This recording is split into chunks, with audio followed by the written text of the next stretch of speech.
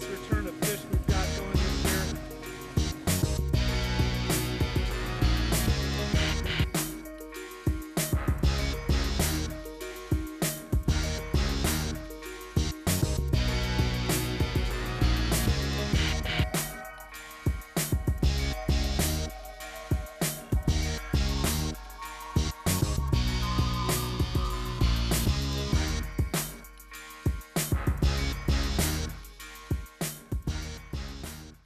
Hey everybody, we're here at Arlington on the Stillaguamish River, and today is another WashingtonLakes.com river float.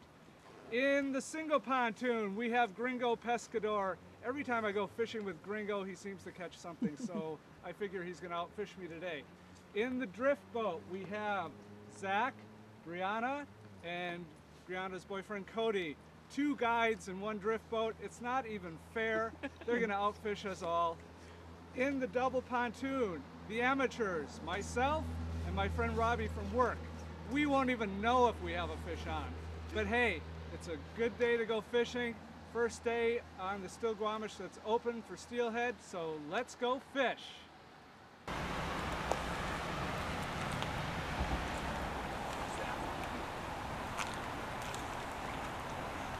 We started our drift with a forecast of rising waters and the potential for a flood, but that wasn't to deter us on this first day of steelhead fishing on the Stillaguamish River.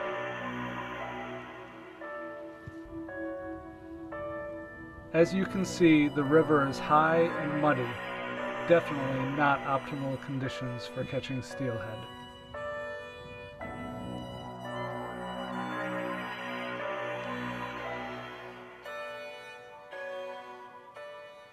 The Stillaguamish between Arlington and the I-5 bridge has one tricky area called the Rock Gardens.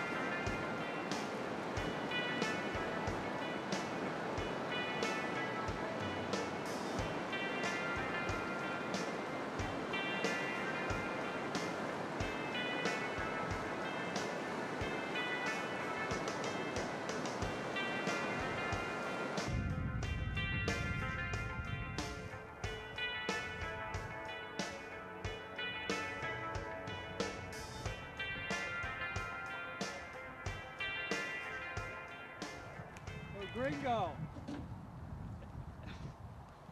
The water is coming up as we're sitting here fishing.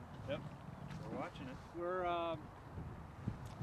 We're in the midst of a flood. We hit the launch at 6 a.m. It's about 11:30 now, and the water's come up 4 feet. What are you gonna do?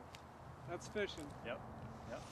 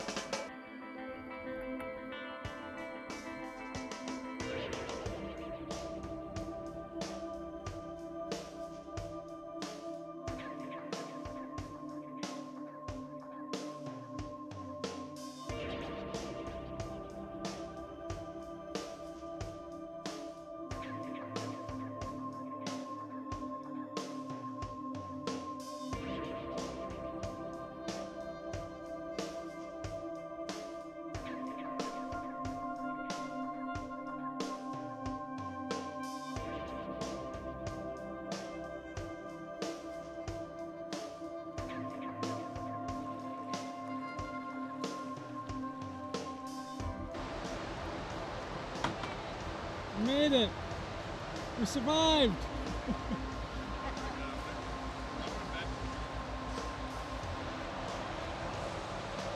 Hey Zach, we lived to fish another day. Barely. Barely. Barely. Fun stuff. You gotta give it a shot. Yeah, you gotta give it a try sometimes.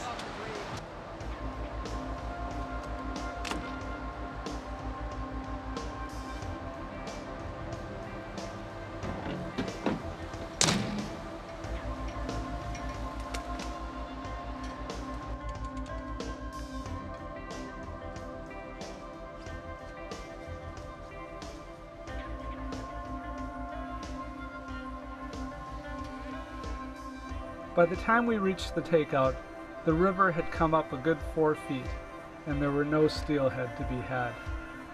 Just the same, it was a good drift, and it was fun to see yet another one of Washington's amazing rivers.